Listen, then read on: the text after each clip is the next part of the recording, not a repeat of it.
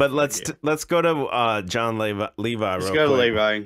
Yeah, the recent video, I think, because, well, he's trending now, right? Okay, yep. So first of all, he's trending because Eddie Bravo mentioned him on Rogan. Yikes. So, yeah, you thought it was bad before, dude. He has this video. I'm going to put it on the screen. And he shows this picture and he says, "This is the most important picture in the world." He's got the classical music playing. Right. I think that's the huge appeal of a lot of these channels is the music that's playing. Like Archaics has the epic intro and all that. You know what I mean? It's like the tap out aesthetic intro. And this one, it's got the classical music, so you think you're so smart when you're watching it. But he says this is the most important picture or something in the world. And what he's talking, he's like, oh, millions of bricks. Like, there's no way. There's no way people could stack bricks. But what he's really talking about is that if you see here, I don't know, I'm not sure if you guys can see my cursor, but the third one from the front, it's like, looks a little different, right? And he's basically saying this is proof that that third one was plasmified. And he used the word proof, and someone tried to call me out on that and say he didn't say, no, he 100% says proof. Yeah, he says it's proof of this picture. He says this picture is proof that this is plasmified, whatever that means. I don't know if he knows what it means, but sorry, dude, a picture is not proof. All these cylindrical towers all around, and one of them is different than the other. It's like a little fucked up.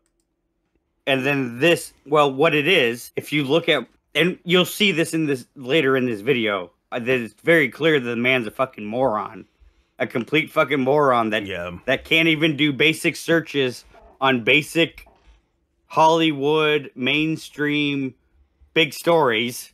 He reveals how dumb he is in this video, which to me is hilarious. And and I don't even think he could be that dumb. Yeah, I don't think he is.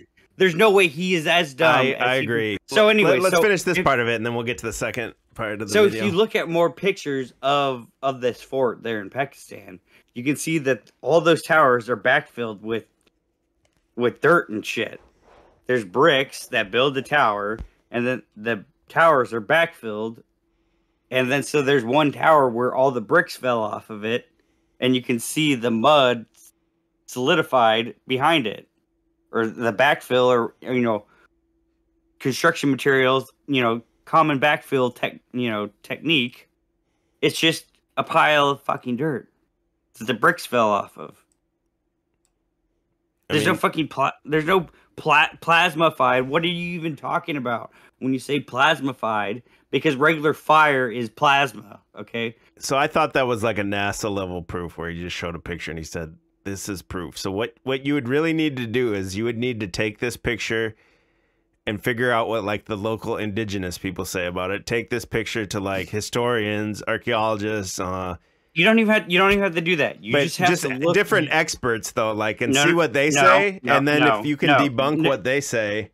No, you don't even have to do that. You just have to look at a couple more pictures, and you can see that the towers around that fort are just filled with shit, dirt, backfilled construction material. What he does though is he makes the comparison between this, the one that he says is plasmified, and what you find in the Southwest, like the mesas and everything, and then the motherfucker goes to the next level and says every single mountain over like 13,000 feet is a fucking tree, is what he says. I don't know. He makes a bunch of like crazy ass claims like that.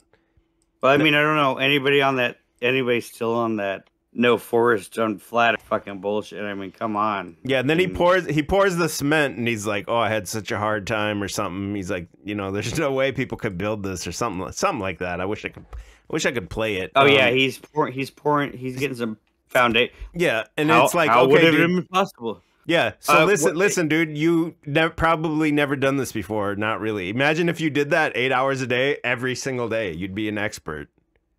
And it didn't require any high technology. It didn't require any high technology.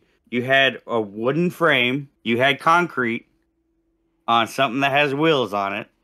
Okay? It doesn't have to be a diesel engine pulling this thing on wheels. It could be a horse pulling a buggy. It's one of the things they always go, well, how could you do this with horse and buggy? Or watch a couple of them videos over there in fucking Pakistan where they take a damn cruise ship fucking crankshaft and turn it into a whole goddamn engine or some shit. Like, and all they have is horse and buggy and all this shit. You watch those primitive repair videos. They're just insane. Yeah, you watch two guys with a shovel can build a two-story hut with a fire pit in the middle and a fucking swimming pool on the outside. Well, a lot of people say a lot of those are fake. And yeah, it probably is, but a lot of them are. But if somebody if you worked on that shit all day every day, the human being can just become an expert. But I mean, you look at these repair videos of in like Pakistan and India and shit. What these guys are capable to do with such minimal stuff, it just blows me away. Like how they can rebuild crankshafts, they can rebuild axles, they can turn a bunch of Coke cans into new pistons for engines. Like just in a backyard little alley, these guys got sandals on. It's just insane. Like, and it's obviously not fake. Like you can see the whole process through the whole thing. So the amount of ingenuity that you could just visually see in these people, I mean, it's not beyond reason. Who cares if it's a horse and buggy? But that's another thing where they go and they just straw man the history anyways, like, because they're focusing on all these like 1800s to 1920s kind of buildings. Like there was that was the industrial age. Like there's fucking trains and. But then anyway, what he does is after he talks about all this and what he always does, which is fine. I'm not hating on what he does. What he does is he just looks at pictures and then speculates, which is fine.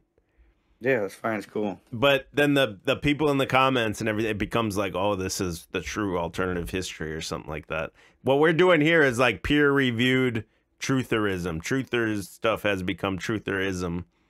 And there's got to be like pushback to keep the integrity of it. Otherwise, there's got to be pushback and there's got to be debate on this stuff. Or else and like that's what I was saying when he was saying like this is proof. You need to figure out like what the official explanation of it is, or ask other professionals and see if he can like debunk what they're saying first or debate. And that's step one. And then anyway, then he, like you said, he reveals himself to be either a retard or more likely a shill. I think is out of nowhere. This guy who talks about fucking ancient buildings and all this shit. All of a sudden, like a month after it was even hot, he's talking about Anne Heche. Anne Heche. Anne Heche. Oh, this so random. This truck was on fire, and so Anne Heche, she sat up in the body bag. So, she wasn't burned. And okay, dude, come on, this is like conspiracy 101. The camera is here above the ambulance for you to see this. The same way the camera was on the moon landing when they took off and went away, and the camera was there to film it. Well, this was huge.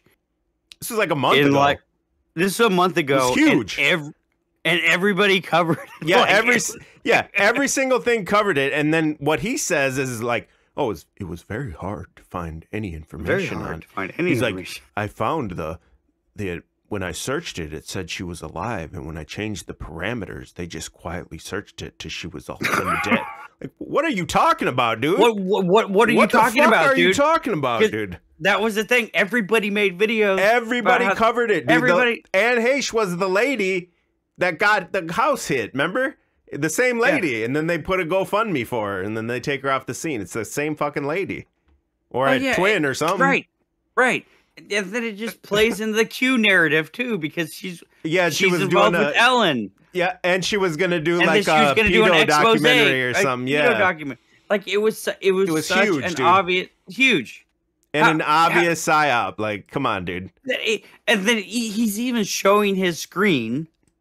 That just proves what he's saying about almost no media outlets seem to cover this. It seems that they just try to sweep this under the rug. Yeah, and the whole right side of his thing is filled with Fox News, CNN, fucking TMZ. Like, what a weird pivot for Levi to talk about that. But then when you realize it coincides with the Eddie Bravo shouting him out on Rogan. And he even makes a strange pivot. And he does this all the time. If people watch him, and he pick up on it. I know, like Tartarian Truth. I know funny. No, he.